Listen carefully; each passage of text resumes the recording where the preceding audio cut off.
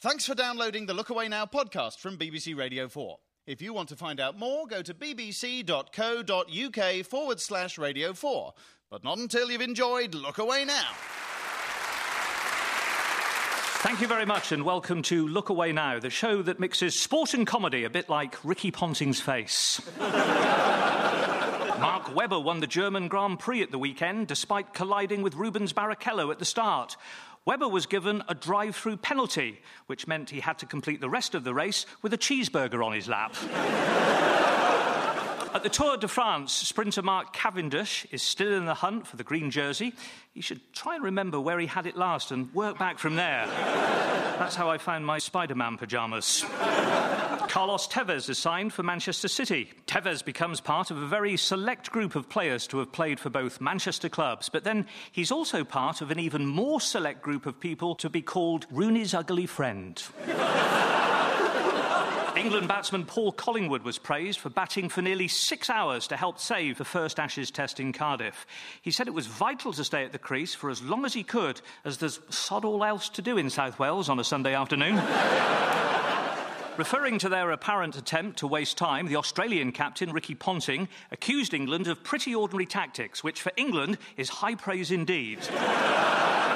Well, as the teams prepare for the second test, that starts tomorrow morning, I'm delighted now to be joined on the line by England's star batsman, Kevin Pietersen.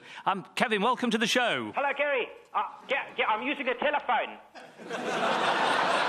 Hello. So, Kevin, that first test may have been a draw, but one side will have left Cardiff, obviously, feeling very frustrated. The other feeling like they've got out of jail. Absolutely, Gary. No question about that. Us England boys really have to hold our hands up and say that if it hadn't been for that bit of rain on the Saturday, we would definitely have won the match. Don't you mean lost the match? What game of cricket were you watching, Gary? In case you hadn't noticed, when the match ended, we were ahead. By 13 runs. And if the Aussies had batted again, I reckon we'd have got them all out for no more than 3. In fact, I wanted Straussy to declare once the lead hit double figures. I kept telling him, but then the team doctor gave me a vitamin injection, and I don't remember much after that. Let's talk about your 2 dismissals in the match. In the first innings, you looked in complete control, and then you tried to sweep a ball 2 feet outside your off stump and dollied up a catch to short leg. Kevin, I have to say, that was a ludicrous way to get out. Thank you very much. It was an idiotic shot. That's how I play, Gary. Like an idiot. So you're actually proud of getting out like that? In a way, Gary. I mean, I absolutely hate getting out, obviously, but when it does happen, I like my dismissals to be as unique and memorable as the rest of my batting. In fact, my only regret is that I didn't make it really ludicrous by, I don't know, hitting the ball up my own bottom and then farting it straight to second slip. So, moving on to the second innings then, you elected to leave a ball that was heading straight for your off stump. What were you thinking there? Less is more. Sorry? Well, it was going to be very hard to cap my first innings dismissal, so I was thinking to myself, Kevin, why not go the other way? Pull it back, rein it in, less is more. And by the time I'd finished thinking all that, Hilton House had run in and bowled me. Kevin, let's move on. There were reports that you and the Australian fast bowler Mitchell Johnson exchanged some heated words in the nets on Sunday morning. What happened there? It was nothing really, Gary. I was doing some batting practice and I hit a ball near where he was fielding and he said to me, watch it, Peterson. And I said to him, watch what, Johnson? Your watch? Shall I watch your watch? Because if you want me to watch your watch, I'll watch your watch. I watch your watch so hard your watch will wish it was some kind of pudding. I think we can all see who got the better of that one. Yeah. Well, finally, let me ask you this. How confident are you that England will put in a better performance in the second test? I am 158 million% confident that'll happen. Which, for me, isn't all that confident, actually. In fact, for me, that equates to I'm absolutely bricking it. Oh, dear, I think Kevin Pietersen needs to give Kevin Pietersen a special hug. Well, since I'm slightly worried as to what that will involve, Kevin, I think we better leave it there. Thank you for joining us. OK, gotta go, bye. Now, this year's Formula One Championship has suddenly become as wide open as a packet of pork scratchings on Mike Ashley's desk. Jenson Button's earlier dominance has given way to a free-for-all. Is it pleasing unpredictability or massive conspiracy? Well, I'll give you a clue. Our massive conspiracy correspondent, Lawrence Howarth, joins me. Lawrence, what's going on? Well, Gary, my suspicions were first aroused when, completely out of the blue, Formula One got interesting. And when I tried to find out why, I opened up a Pandora's gearbox of bad motor racing. What do you mean, exactly? It's all to do with the car allocation system. But that's all sorted out in advance of the World Championship. Surely teams don't allocate their cars on a race-by-race basis? Well, let's make one thing clear, Gary. Race doesn't come into it. If this was a simple matter of racism, we could blame the Spanish and move on. No, it's time to forget everything you think you know about Formula One. Well, that shouldn't take long, to be honest. There is no such thing as teams. They're all just make-believe, like professional wrestling or Peter Beardsley. The cars are all built by the governing body to various different specifications and then dealt out completely at random. What? They used to do it at the start of each season. All the keys were tossed into a big bowl, like at a giant swingers party, only one at which Nigel Manson was actually welcome. You picked out your car and you were stuck with it for the year. But after Braun got lucky with the keys at the start of this championship and the whole thing began to turn into the usual procession, some bright spark had the idea of holding a car draw before every race, and it's caused havoc. And do you have proof of this? Well, of course I have. Listen to this, recorded at the car allocation before the German Grand Prix. Right, settle down. OK, Jensen Button. OK, come on. You shall be driving... Number 22, the one that's good on the straight bits but rubbish at the corners. Oh, bloody hell! Lewis Hamilton, you shall get... Come on. Number 1, the clown car. You see? That's staggering, Lawrence. I can scarcely believe what I've heard. That's nothing, Gary. They used to allocate cars based on how good the drivers were at children's party games. For years, Michael Schumacher only got the fastest car because of a preternatural ability to locate a donkey's bottom whilst blindfolded. Lawrence Howarth, thank you very much indeed. Mitchell Johnson bowls now to the England captain, and Strauss hits it straight back up. Oh, he's out! Caught there by Paul Collingwood at the non-striker's end. Surely that's treason. If you like out-of-shape athletes hitting tiny balls with big sticks, you'll love golf. The 2009 Open Championship starts tomorrow in England's very own Scotland. For those unfamiliar with the Turnberry course, we've made a handy guide to the holes. The first hole at Turnberry is slightly too small for a golf ball to fit in. Having reached the hole, the golfers will have to bash it in using the putter like a mallet. The fourth hole is affectionately known by the caddies as Ton Wee Firth Hole, on account of them never having met a real Scotsman. Hole 18 is circular. It's either a par 1 or a par 9, depending on which way you're facing. Make sure to enter the 10th hole with care, for it is the dominion of GolfBot, a state-of-the-art robotic caddy who's gone rogue. The 7th hole doubles as a busy local salsa bar called El Hoyo Siete. The 9th hole is the most famous at Turnberry because it played Officer Dibble in the long-running cartoon Top Cat. Well, it's time now for our music in sport correspondent, Richie Webb. Richie, what have you been looking at this week? Well, Gary, apparently in this country, 1 person in every 6 is a beast. Well, there's 6 of us here, so logically one of us... Yeah, stop looking at me like that, Gary. Anyway, I'm not actually a beast. Technically, I'm clinically jolly.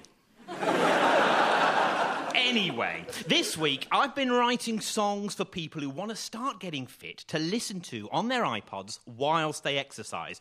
Here's a song for first-time joggers. And we're off. Straight away you've started too quick. Keep up this speed and you're gonna be sick.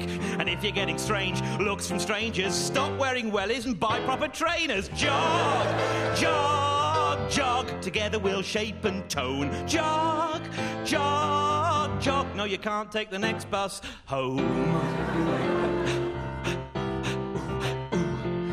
If an old lady overtakes you with a shopping, it's probably time to think about stopping. Just try to make your involuntary retching look like a complicated bit of stretching. And jog, jog, jog. It's only bile, don't worry. Jog, jog, jog. Let's celebrate with beer and a curry. I have to say, Richie, that was very reassuring. Exactly, just helps ease those fears, doesn't it? Now, first-time visitors to the gym should pop this little ditty onto their iPod. Purposefully stride to the exercise machine, doing a half-baked warm-up routine. The equipment instructions are very confusing, and so you are left with quite serious bruising. Jump on the treadmill at a sensible pace. Press the wrong button, end up flat on your face. The weights machine is worth a quick punt, except that you've sat down in it back to front. Choosing the right weight's a hard thing to do. Go with your gut instinct, then divide by 2. Heave it up, 1, 2, 3, go, and pop. There's your hernia saying hello. At the gym, if you're lacking inspiration to get thinner, there's a fat, sweaty bloke staring back at you from the mirror. At the gym.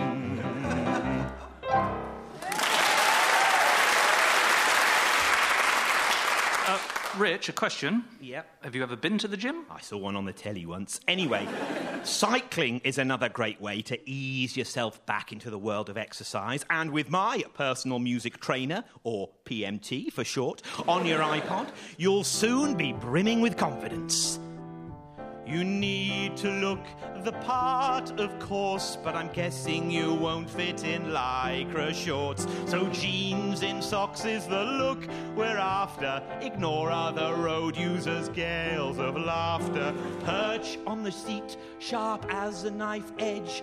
Comfortably arrange your meat into veg. Sorry if that sounds too graphic, but you can't mess around with them whilst negotiating traffic.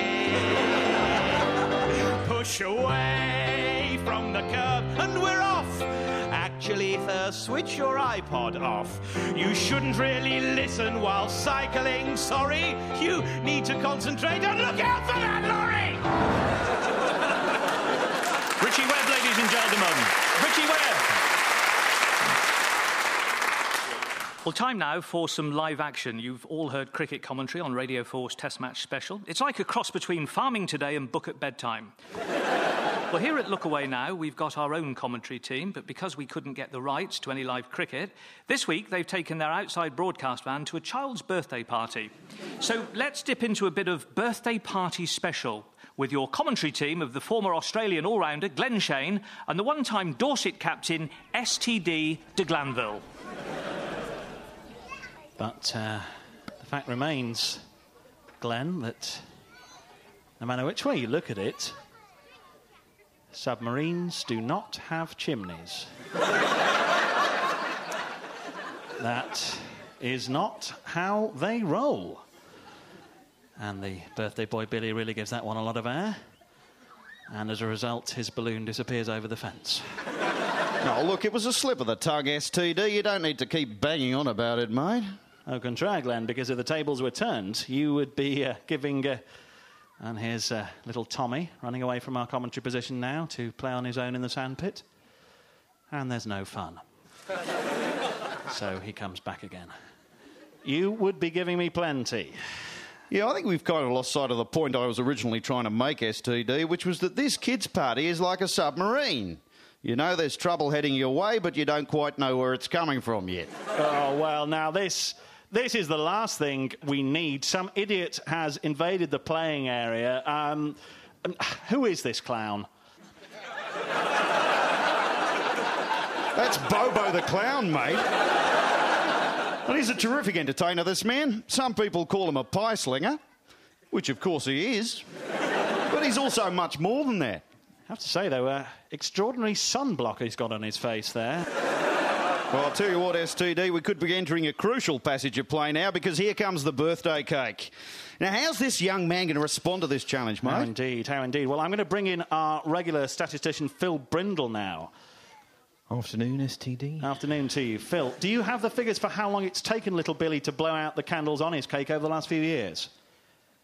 I probably do.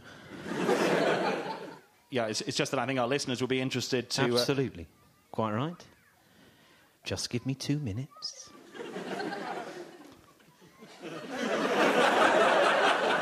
Yeah, so anyway, Glenn, you got a look at the cake earlier, I believe. What did you make of it? Well, that's right, mate. It looks to have a very dry surface for me. There's already huge cracks opening up, and you know what? I get the feeling that it may well turn later on. OK, well, the candles are lit. Let's see how little Billy performs under this intense pressure. Oh-ho! Oh-ho! That is a mighty blow. And it's 6! It's 6! Unfortunately, Billy is actually 7, so there is still 1 candle left to light. Yeah, but Clapper, I reckon he should be able to knock that off, no trouble. Absolutely, he should, but no, wait, he's not, Glenn. He's not, because it started to rain here, and the last candle has gone out by itself. The figures for Billy blowing out his birthday cake, STD. Billy is a medium fast blower. He's currently averaging 3.56 grams of spittle per blow. You might also like to know that he's had 18 biscuits and 6 Cokes today, which goes some way to explaining why he's running around like a maniac. Free kick here on the edge of the Hertha Berlin penalty area. 4 men in the Berlin wall. And what's this? David Hasselhoff is climbing onto the Berlin wall and giving an impromptu concert. Bit of a mix-up here, surely. So, as the World Swimming Championships start this weekend, former British Olympic swimmer Mark Foster has come out and said that modern high-tech performance-enhancing swimsuits are ruining the sport by taking away the level playing field. Now, instinct tells me that taking away any sort of field can only be a good thing in swimming. And so, here to put the case for these extraordinary garments is the leading designer, Max Bavaria. Max, welcome. Good evening, Gary. So, swimmers say your suits are making the sport unfair. What do you say to that, Max? Let me ask you this, Gary. You sit down to watch this swimming, possibly at tea time with an elderly relative. Do you want to see 8 enormous, completely naked men with no body hair bent over, ready to dive into a pool? Well, of course I don't. Ah, so you agree that we need swimsuits? Well... In that case, what is wrong with making those suits as good as they can possibly be? My Swim Racer reduces drag, allows better oxygen flow to the muscles, and retails at a mere £25,000. Flippers not included. But, I mean, swimming shouldn't all be about technology. We don't want it going the same way as, say, motor racing or snooker.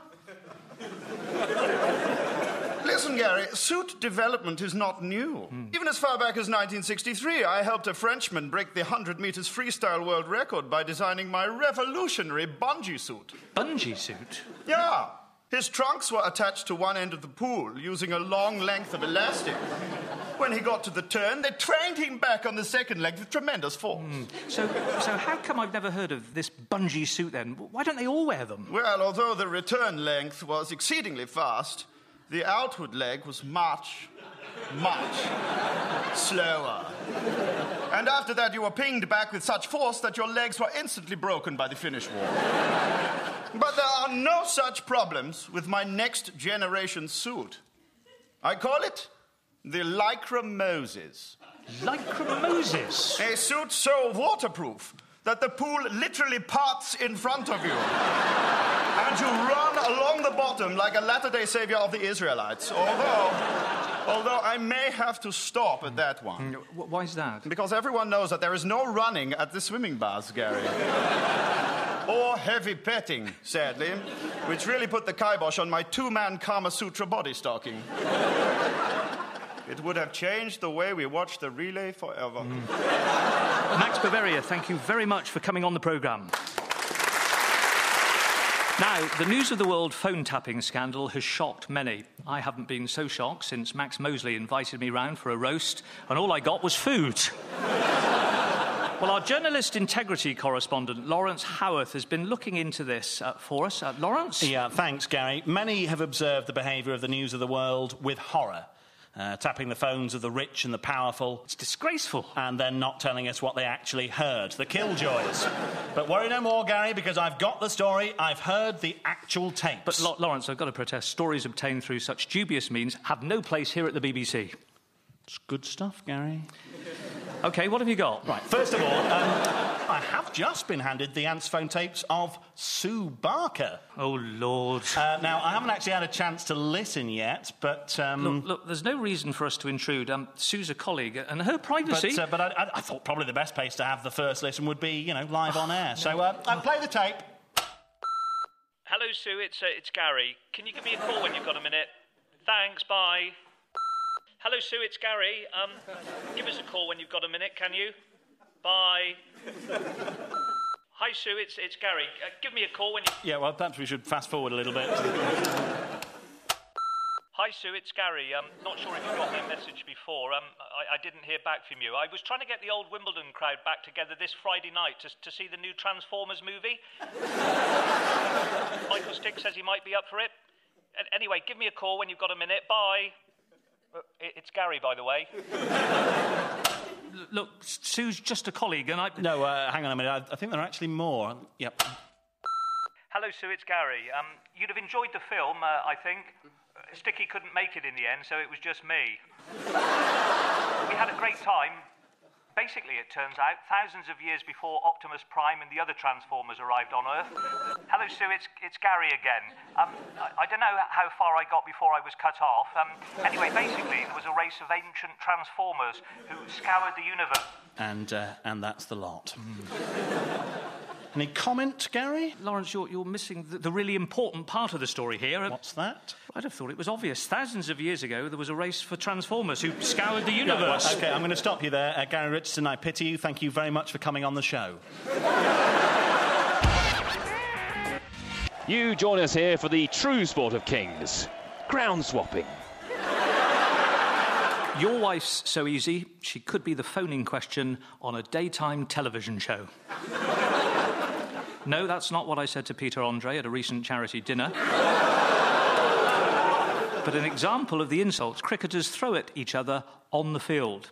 It's one part of the game which the England management setup is taking more and more seriously. So much so that my next guest was recently appointed as England's first ever specialist sledging coach. Please welcome Sandra Cook. G'day, Gary. It's great to be here. I've always wanted to meet the Today programme's buffoon in residence. That's not very nice. Well, no, of course it wasn't. I was sledging you, Gary. You know, trying to psych you out, make you feel small. Although in your case... Sandra,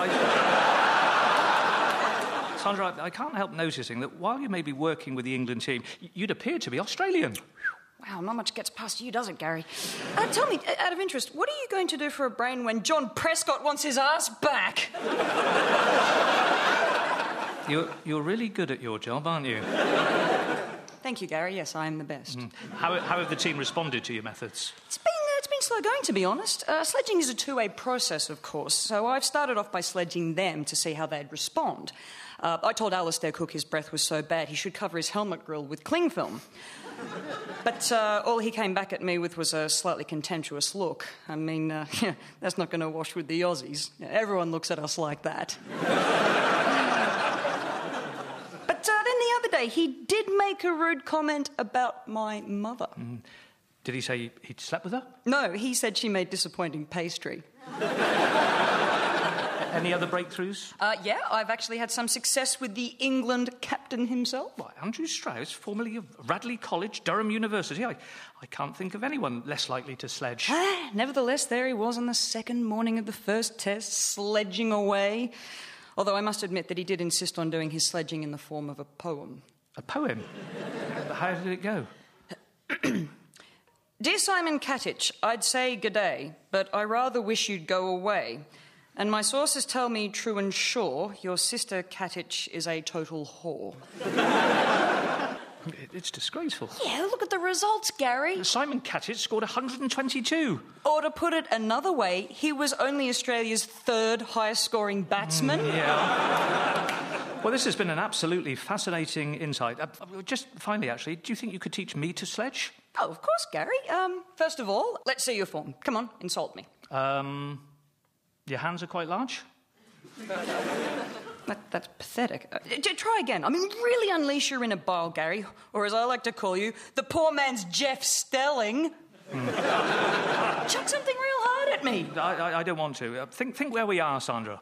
It's all right, Gary. After all, you know the saying, what happens in the BBC recording studio stays in the BBC recording studio. It gets broadcast to the entire nation. Oh, you're just chicken. Scared I'll be too much for you, eh? Yeah, you washed-up Andy Murray-obsessed cretin. Hang on a minute. Yeah, come on, do it! OK, you're a disgrace to all things sporting. You have one shot at life, and you, madam, have failed magnificently to be anything more than a spiritual parasite. A parasite. How is that? Right. You are horrible. Right. Sandra Cook, thank you very much for coming on the programme. Well, apparently, if you don't give disturbed people an outlet, the pressure builds up inside them and they just explode. Personally, I think we should let them. But others suggest the Look Away Now rant line.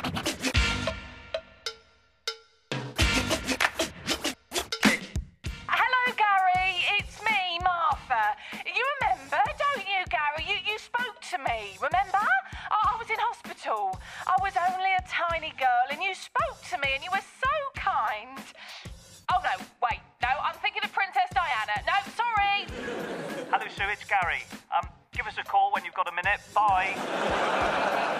If that Freddie Flintoff's telling you he's injured, then, I'm not a grass or nothing, but I saw him playing cricket at the weekend. He's fine. Hello, Gary. It's Sue Barker here. I've just seen that I've had some messages from you. I've just got back from the cinema, actually. Me, John McEnroe, Boris Becker and Virginia Wade went out to see the new Transformers movie. You should have come. I think you'd have liked it. Basically, there was this race of ancient Transformers who scoured the universe. Oh, and I'm probably boring you. Anyway, all the best and see you next Wimbledon.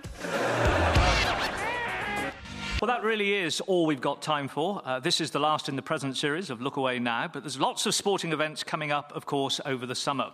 The Swimming World Championships start this weekend. The British team will be trying to snatch gold in Rome, although how Michael Caine's going to get those 3 minis into a swimming pool, I'm not sure. In August, it's the start of a new Premier League season. Then in September, if you're Burnley, it's the end of the Premier League season. And, of course, there are 4 more Ashes Test matches to look forward to. Unless you're the England team. Bye-bye.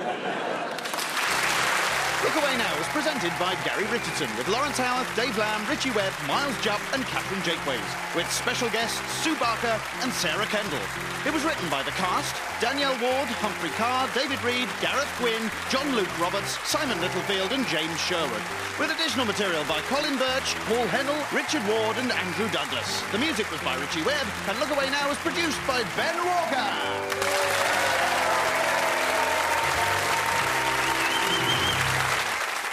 If you've enjoyed the Look Away Now podcast, you may also enjoy the Sports Week podcast, a roundup of the week's sporting issues with Garry Richardson over on 5 Live. You'll find information about this and other podcasts from BBC Radio's 4 and 5 Live at bbc.co.uk/podcasts.